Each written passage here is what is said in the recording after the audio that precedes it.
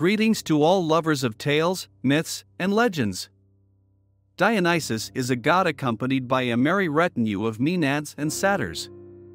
Forever joyful and intoxicated to madness, he is the god of wine, viticulture, and other vegetation. Incredible natural energy emanates from him. It is alluring yet dark, casting off shackles and inspiring you. On one hand, it is beautiful, but on the other. So, who is Dionysus? Today, we will try to figure that out. And for those who find one video about Greek mythology insufficient, I recommend visiting the channel. Cadmus, the founder of Thebes, the main city of Boeotia, had a daughter named Semele, so beautiful that Zeus himself fell in love with her.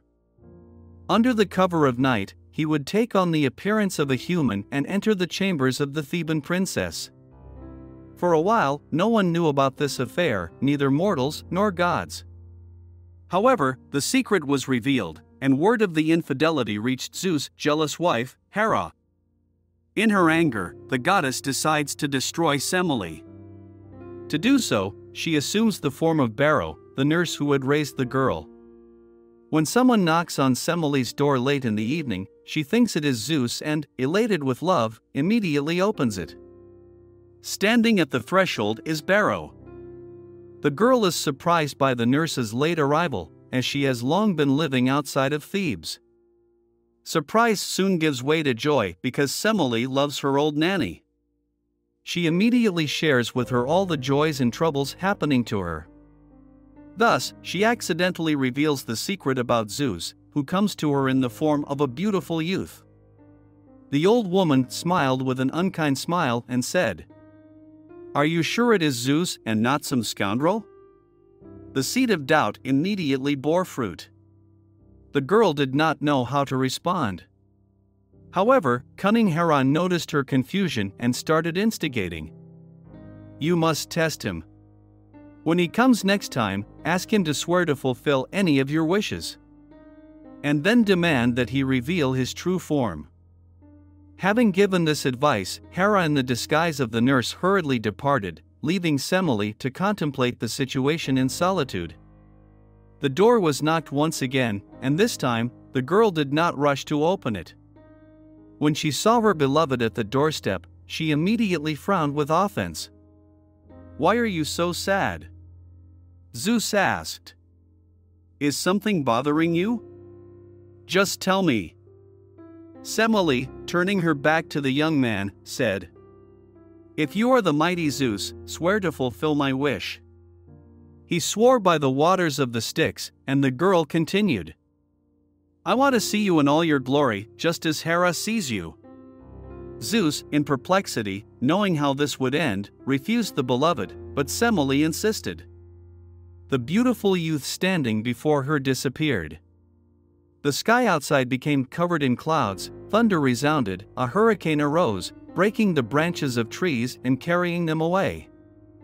Before Semele, Zeus appears engulfed in flames, in all his glory. She falls at his feet and crumbles into dust. The fire engulfs Semele's chambers, and in the place where she stood, a beautiful infant, Dionysus, appears. The fire does not touch him. Zeus takes the baby in his arms and disappears. Thus, Dionysus is born for the first time. Zeus saves his child, but the baby is too weak to live. If Hera were to discover him, she would swiftly deal with him. Swift-footed Hermes comes to the rescue. He opens his father's thigh and sews the baby inside. Thus, Dionysus grows stronger within Zeus' body, and after 3 months, Hermes opens Zeus' thigh again, and the infant is born for the second time. Agreeably, it is a highly unusual birth, even for Greek mythology. But what happened afterward is even more interesting.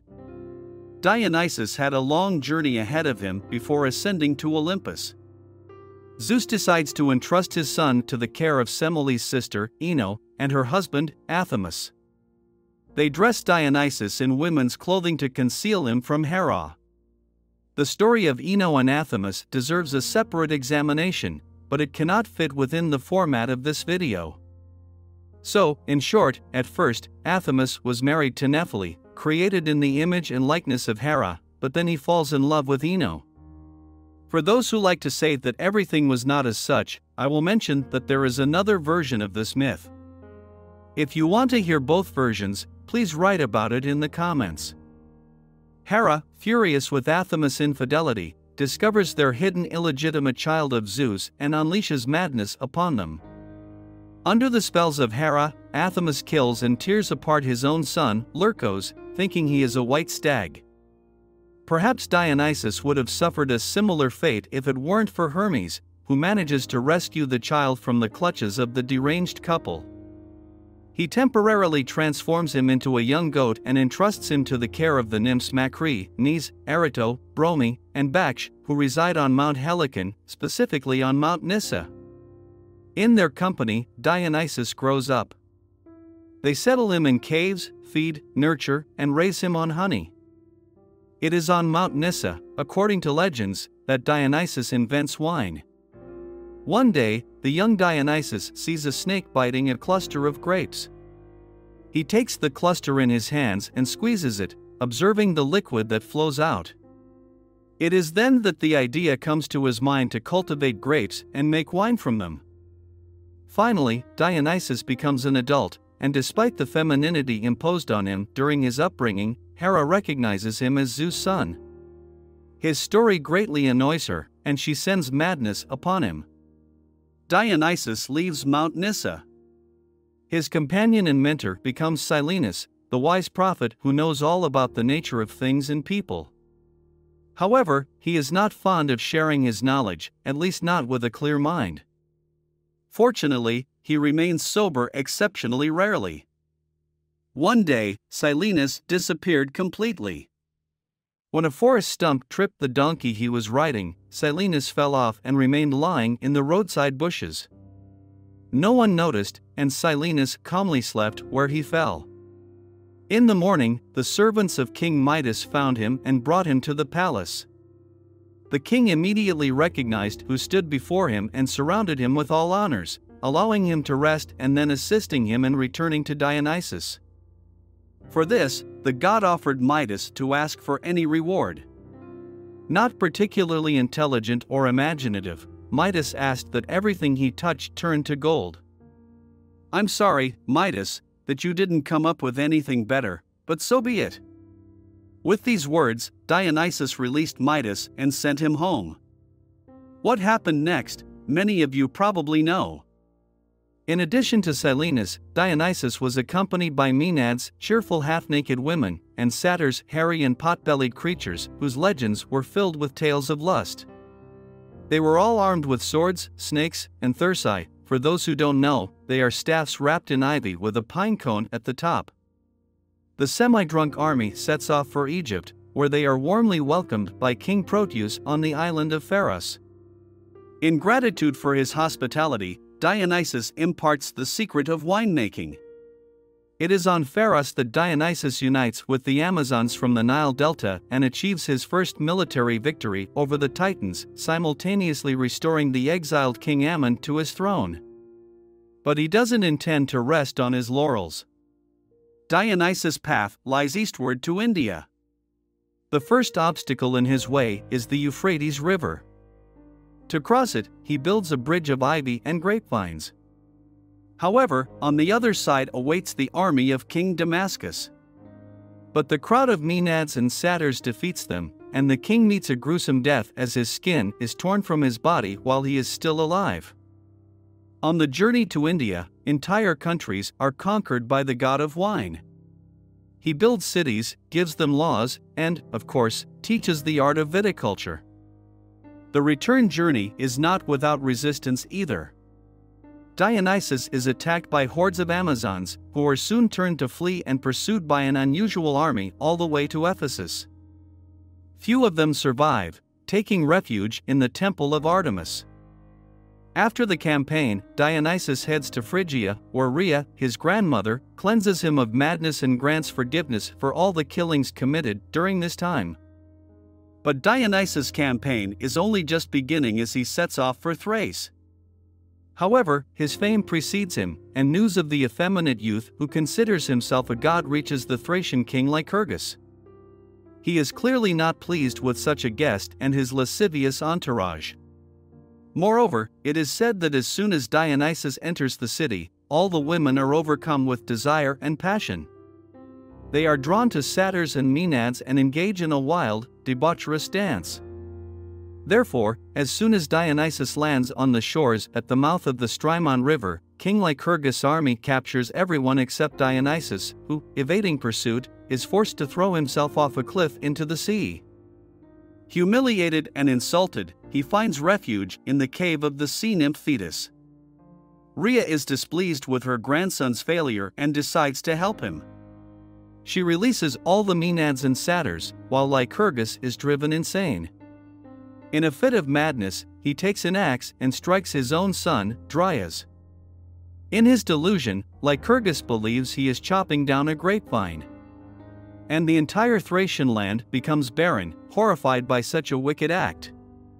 When Dionysus, emerging from the sea, declares that the land will not bear fruit until Lycurgus is put to death, the people of Thrace take the king to Mount Pangaeum, where wild horses take his life. No one in Thrace opposes Dionysus any longer, and he continues his journey, heading back to his homeland in Boeotia. In Orchomenus, there were 3 daughters of Minyas named Alsipho, Leucippe, and Arsippe, who refused to participate in the Bakchic processions. They were unaware that Dionysus himself, disguised as a beautiful girl, had invited them. The god of wine did not accept their refusal and decided to punish the women by driving them insane. Eventually, they ended up participating in the procession. When it came time to choose a sacrifice in honor of Dionysus, the lot fell on the son of Leucippe, Hippas. His mother and aunts attacked him. After the celebration, the frenzied women danced through the mountains until Dionysus transformed them into bats. Meanwhile, in Thebes, a virtuous king named Pentheus ruled, a man of integrity who abhorred debauchery. When Dionysus stormed into the city with a crowd of half-naked maenads and lustful satyrs, Pentheus was shaken. He couldn't fathom that women could engage in such behavior. In his view, they should stay at home and raise children, not roam the streets naked, dancing and reveling. In short, Pentheus did not appreciate Dionysus' arrival in Thebes. However, Dionysus, considering Thebes his homeland, gathered all the people in the square and told them who he was and how he was born.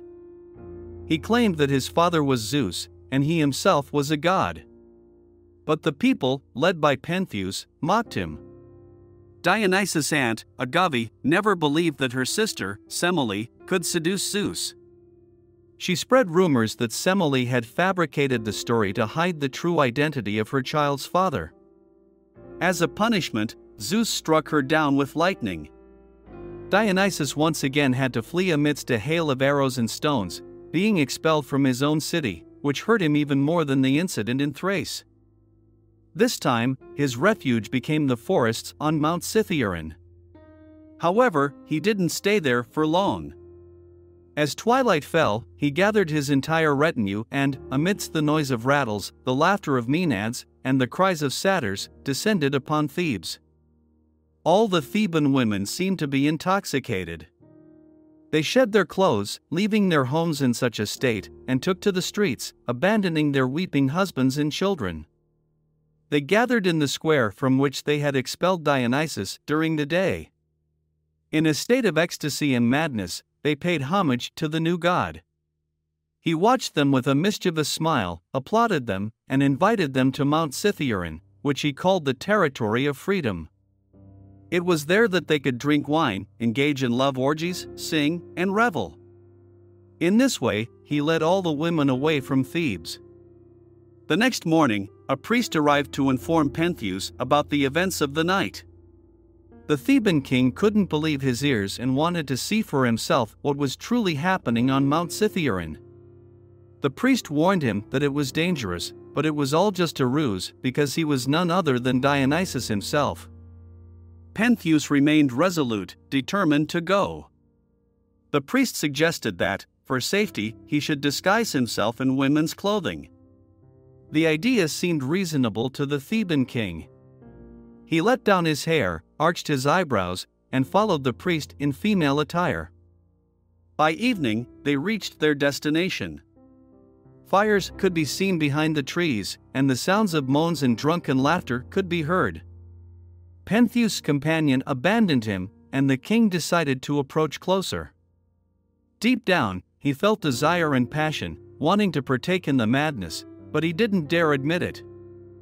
And so, in an excited state, he timidly approached the fires, but the intoxicated women uncovered his disguise and pounced on him. The most terrifying part was that among them was Pentheus' own mother, Agave. No matter how much he pleaded with her, she did not recognize him. The women got rid of Pentheus in the most horrible way possible.